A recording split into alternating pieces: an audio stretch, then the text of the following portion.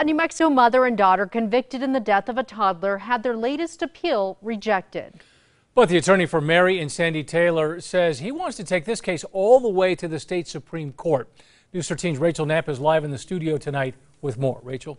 Dean and Jess, this case involves two children left in a hot car at a daycare, but lawyers for the Taylors insist what happened wasn't a crime. In 2017, 22-month-old Malia Jones died, and 2-year-old Aubriana Loya suffered permanent brain damage after being left in a hot car for about 3 hours at the Taylor Tots daycare in Portales. It was run by mother and daughter Mary and Sandy Taylor. They were sentenced to 30 years in prison for child abuse charges. Since then, their attorneys have worked to have their convictions overturned. We don't believe there was any crime committed.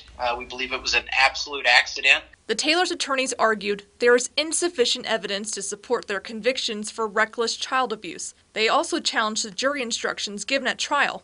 But today, the Court of Appeals agreed with the district court's decision. Our office is pleased that the Court of Appeals upheld the convictions in this case and that we were able to secure justice for the families. Very happy with that decision, as I know the victims were extremely happy also.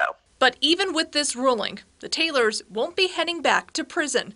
Before the Court of Appeals ruling, their attorney says the Supreme Court granted their release until the appeals have been exhausted. Their attorney says they'll now take their case to Supreme Court, so the Taylors will remain free for now. We will do everything we can and exhaust every possible appellate resource we have. The Taylors' attorneys have 30 days to file for the Supreme Court, and if the Supreme Court does take up this case, it could take months before it gets heard and a decision is made. Back to you. Okay, Rachel, thank you. We're told if the Supreme Court refuses to take this case, the Taylors will be sent back to prison.